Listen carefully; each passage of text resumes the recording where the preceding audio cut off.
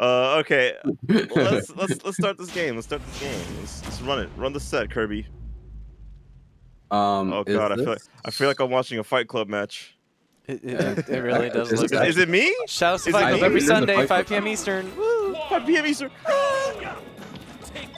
Round 4. Nice. Oh my god, Dark Falcon and Oats. Oats last week get a very good win. I swear I saw Kirby play do it like really good. Yeah, Oats. Yeah.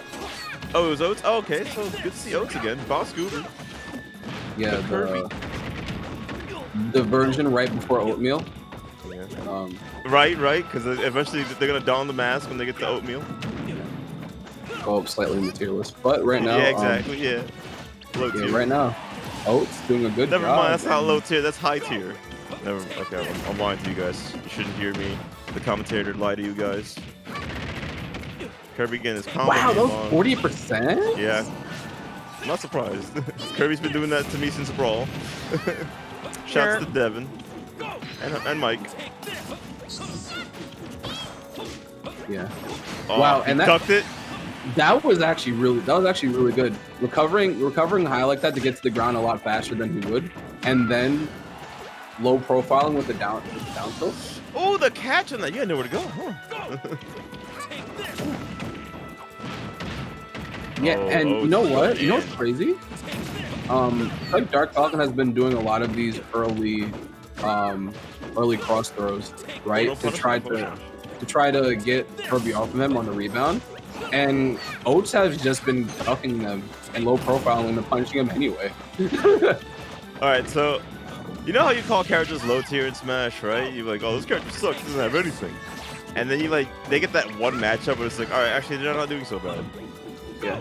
Yeah, most of the characters are bad because of the tools that they don't have. And you have to usually play it in a specific way. And if you don't play it in a specific way, you're gonna lose.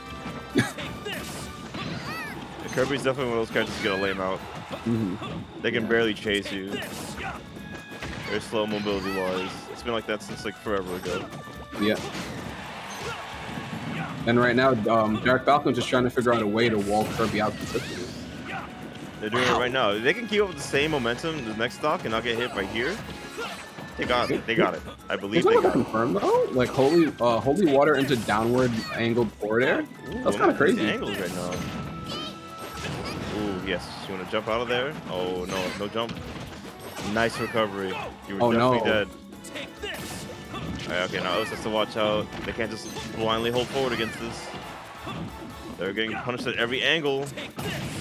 Dark Falcon has the angles as a belt main. Oh, he trying to get but all Oats did was one good hit. Yeah, and I feel like Dark Falcon might be really kicking himself because that holy water that he hit mid-stage, he almost only got a forward tilt for. He might have been able to throw out a forward smash. Yeah, forward tilt. Oosh. Oosh. And you got to hit first at a forward into a forward smash, and that. Yeah, they try to act out of it too, but that's a confirm. Yeah, that's actually confirmed. If you learn anything from Oats, they're really good at landing that. Yeah. Yeah. So one thing Dark Falcon needs to do is find a way to consistently wall up Kirby. A lot of the things he was doing was getting low profile by Kirby. Funny enough. So he's gonna have to use a point of attack. Not landing. Yeah, he's gonna have to use a point of attack that hits closer to the ground because him jumping in the air like that is not the move. Can't autopilot on the axis. That's how they died too.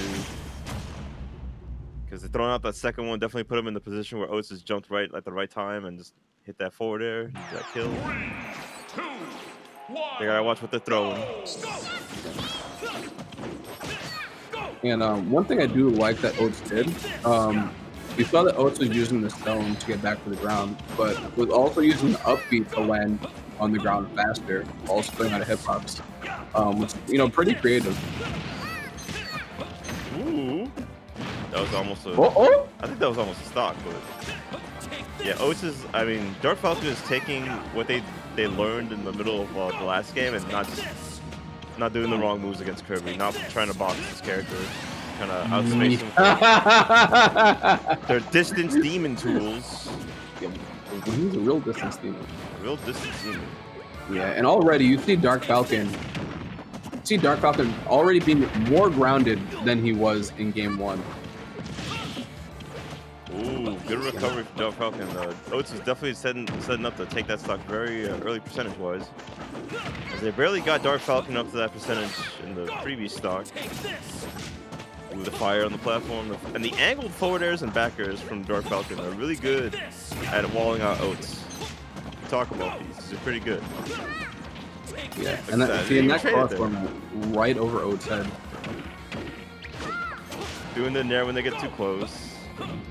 Throwing a flame, then doing a back arrow forward air, angled. So hit Kirby at unsuspecting angles. Right, this is a good mix-up. This is a good mix-up. Throwing the axe and then the fire. Yeah, and a lot of the way he's throwing these axes, he's also retreating every time he throws his axe, and it's like, so like the angles that he's throwing it at are mixing up almost every single time. He didn't save him that time. He got grabbed too fast. Ooh, try to read the roll there. Oats has to get a kill here. Has to get started somehow. But Dark Falcon doing a really good job of keeping them out. Yeah, and down to the corner, like he's out. Messed up I think the hit that they wanted off the flame. I think they wanted the down air there, but they just timed it. Ooh, sneeze up airs. Now it's Oats' turn. Yeah, Oats getting this. Dash attack. Well, gets it anyway. Doing enough damage little by little, poking them out whenever they can. Oats has to rely on their positioning and their legs. Yeah, and you know, Oats getting in and capitalizing almost immediately. Got like a quick 60, like 60% off that exchange. Typical Kirby thing. Ooh, no. What? No. Go back. What was that? Got the double screen too. Hold up. Let me see that. Hold up. What did you do? Hold up. What do you confirm off with for this? Was the boomerang? The cross? Yeah, it was cross. And it was like the late hit of the cross too. Like, oh man, look at this. So like he tried to duck it too. Look, he just landed, held down. He pancaked. No, he just pancaked from the from landing with forward air, and then still got hit by the late part. You know what's crazy? I feel like that's the first time he got hit by the cross. What a time to get hit by the cross. Yeah, to confirm into it just for the kill. Ooh, Dark Falcon was ready. I'm liking Dark Falcon's positioning with their items. They're really good at landing stuff like that. There's one thing about a good Belmont player is like knowing what their tools do and where they send you when they hit. Dark Falcon is really good at knowing that. And after that game 1, you could tell he took a different level of approach, right? He took a more grounded approach than he did with game 1, less jumping out of the corner, just like that. And I think he's understanding how Oats is low profile in a lot of the stuff he's throwing out. Yeah, jumping, especially when you're near the ledge as a Belmont, is a death sentence. Ooh, nice.